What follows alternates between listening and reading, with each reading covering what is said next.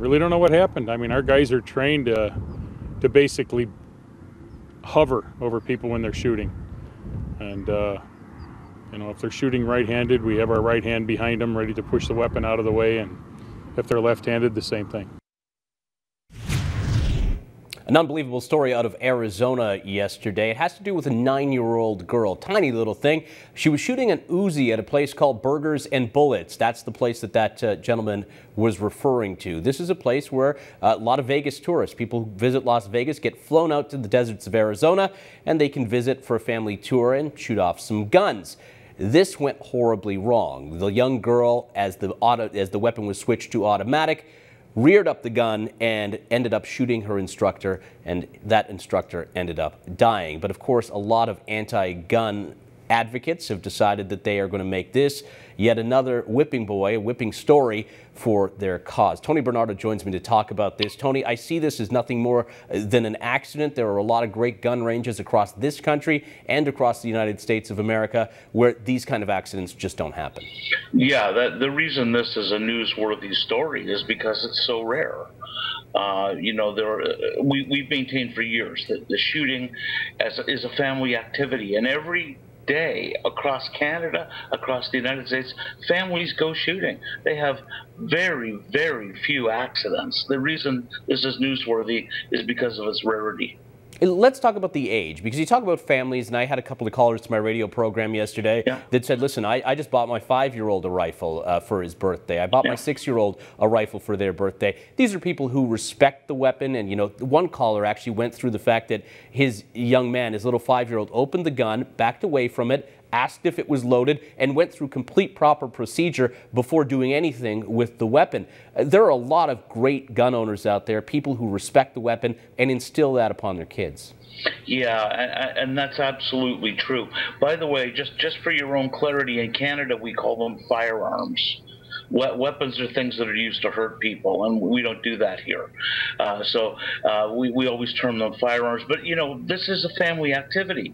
And, yes, there are whole genres of firearms that have been made for children. I mean, look at the Red Ryder BB gun, you know, the famous Christmas story Red Ryder BB gun. You don't think that was designed for an adult, do you? No, absolutely not. So break down for me, of course, what went wrong here in this circumstance.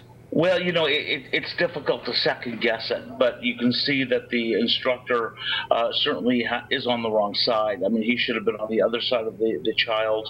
He should have been behind the child. I would assume the child was not briefed on the fact that the muzzle would rise when the firearm went full automatic. You know, the thing is that there's just too many variables to be able to second guess it out of such a short YouTube clip. The bottom line is that in Canada, I mean, we have children shooting on ranges all the time. It's just no big deal. It's a family activity. Does it change things for you when the firearm in question is an Uzi? I'm sorry, say that again? I said, does it change things for you at all, or change the story at all for you when it comes to the firearm itself being an Uzi?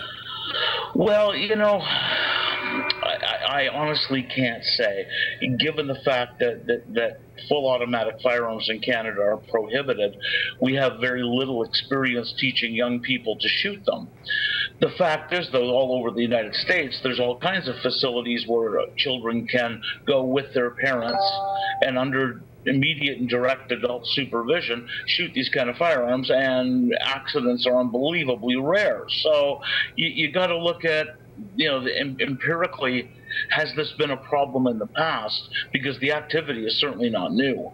Yeah, it's not new, and let me be completely straightforward. I've gone to Las Vegas, where you can go and test a number of different firearms at a range. I've done it multiple times. It's actually quite enjoyable, and it gives you a different perspective. It gives you a different respect for the firearm itself, where you start to understand how it works, the mechanisms, the sort of science, for lack of a better term, that's in place when you're firing off that firearm. That's right, and you know, these are lessons that responsible firearms owners teach their children. You know, we teach kids all about how to cross a street.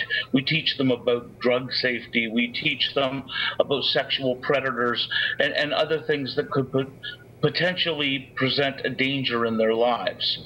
Anyone who has firearms in the house and is responsible teaches their children about them, just like you would teach them about safety around a stove.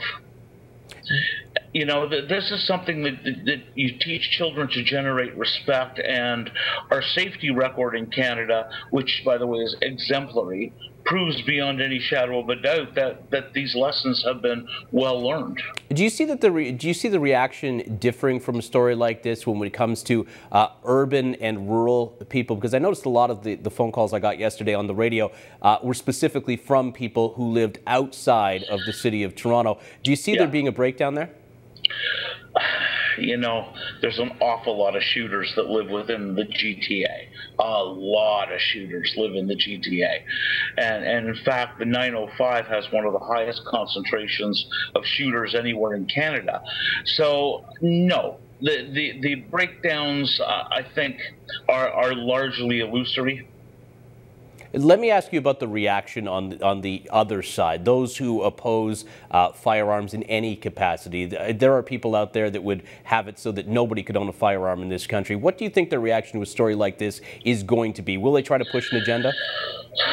Yeah, but it's a red herring. I mean, they can try to push this agenda, but again, the fact that it's so rare is what makes it newsworthy. And were it not rare, then you know, people would have done something about it quite a long time ago.